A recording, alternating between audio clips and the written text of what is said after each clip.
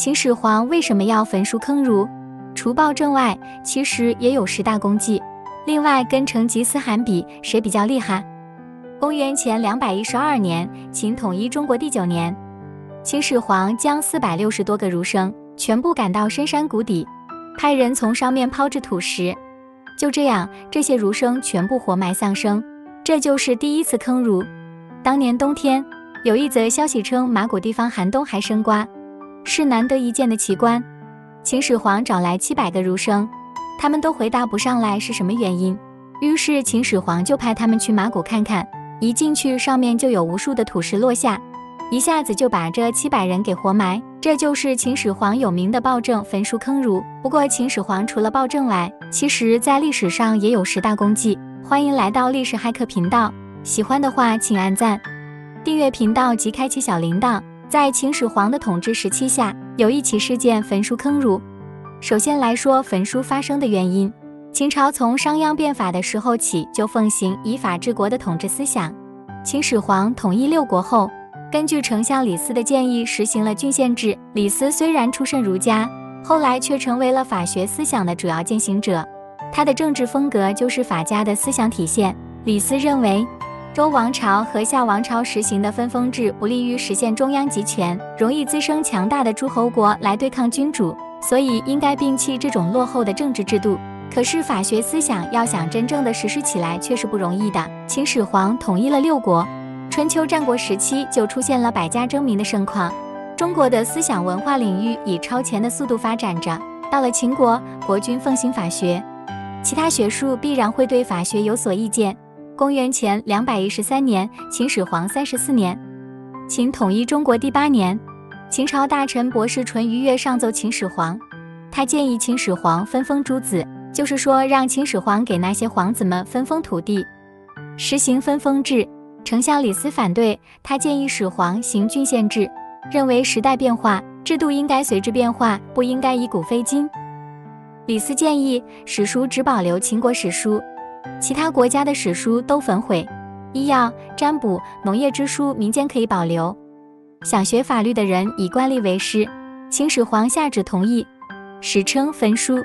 在焚书之后的第2年，即公元前212年，侯生、卢生2名为始皇炼制长生不老之药的术士，不过最后炼药失败，他们就悄悄逃走了。据说后来更散布许多对始皇不利甚至诽谤的言论。始皇大怒，下令逮捕严办，命令御史拿问众儒生。御史等人知道秦始皇对这些儒生恨之入骨，就想尽办法严加拷打，屈打成招，几乎都定为了死罪。秦始皇将460多个儒生全部赶到深山谷底，派人从上面抛掷土石。就这样，这些儒生全部葬身在无名深山中。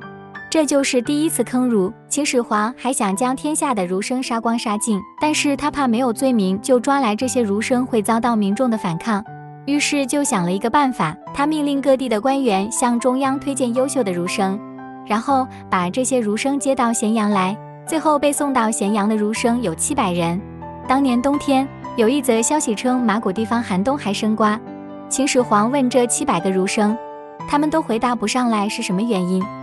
于是秦始皇就派他们去马谷看看，一个惊天的灾难就要降临在他们头上了。马谷早有秦始皇的人马，他们在700儒生到了马谷的时候，上面有无数的土石落下，一下子就把这700人给活埋了。这就是著名的马谷坑儒。接下来说说秦始皇历史的10大功绩。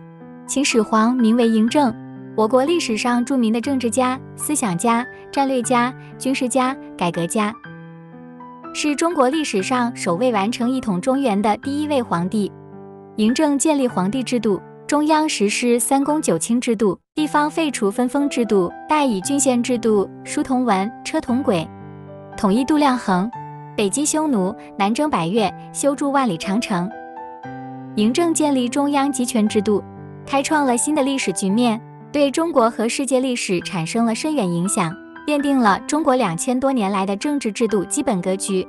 秦始皇10项历史功绩为：1. 确立了中央集权体制； 2. 统一文字，使其成为一个民族的基础，并沿用至今； 3. 废分封，立郡县，成为以后中国统一后管理的标准模式；历时数千年之久。4. 统一货币和度量衡，在商业上大大便利国内交流。5. 车同轨，道同距，修建秦直道大大便利国内交通。6. 修建灵渠，加强了对珠江流域的控制。7. 修建长城，抵御北方胡族侵略的重要防线，长城长期成为国界。8. 开拓疆土，南征南越，将福建、浙江、两广纳入中国版图。9. 北击匈奴，夺回河套地区，并使该地区永远成为中国的版图，至此奠定了中国统一多民族中央集权国家的基本格局。10. 修建郑国渠，西引泾水，东注洛水，长达300余里，改造了盐碱的4万余顷，使土地贫瘠的关中地区迅速富庶起来。成吉思汗闪电战的英雄，他的蒙古骑兵让欧洲的基督教世界、西亚的伊斯兰教世界全部心惊胆寒。他生平征战无数，灭国百余，兵威之盛无人能及。他的子孙建立起的蒙国帝国更是世界上最大的帝国，人们称他们为世界的征服者。成吉思汗，轻骑兵之王。成吉思汗并不像西方人认为那样，是一位冷酷嗜杀的暴君。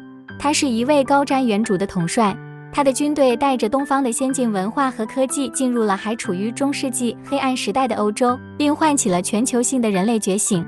在蒙古人的推动和刺激下，欧洲开始了空前的技术、贸易和思想革命。成吉思汗发展了自己的战争理论，创造了闪电战和包围战等进攻战术。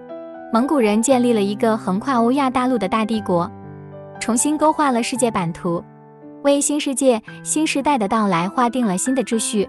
蒙古人还创造了当时最先进和公正的赏罚制度和法律。在军队组织中，他们根据实际能力和忠诚任命将领，而不会管他们的血统。成吉思汗相信武力，也积极运用各种外交手段。他倡导各国使节有豁免权，还废除了用酷刑逼供获取情报的方法。成吉思汗在他统治范围内建立了自由贸易制度，促进了东西方的思想、技术和生活方式的交流。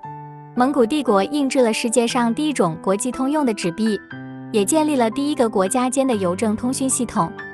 蒙古人既把东方的印刷术、火药兵器、罗盘和算盘介绍给西方人，他们还把柠檬、胡萝卜、毛毯、面条、茶叶、纸牌游戏和裤子传播到东方和西方，并让他们成为全世界各国人民生活中必不可少的一部分，成为2000年来封建帝王世袭制的创始人。而成吉思汗则是改变了当时中国与东西方欧亚世界交流模式，影响近代深远，各自有不同的历史贡献。以上是历史骇客提供给您本次最真实的秦始皇焚书坑儒与10大功绩，以及与成吉思汗的比较。感谢您的收看，下回再见。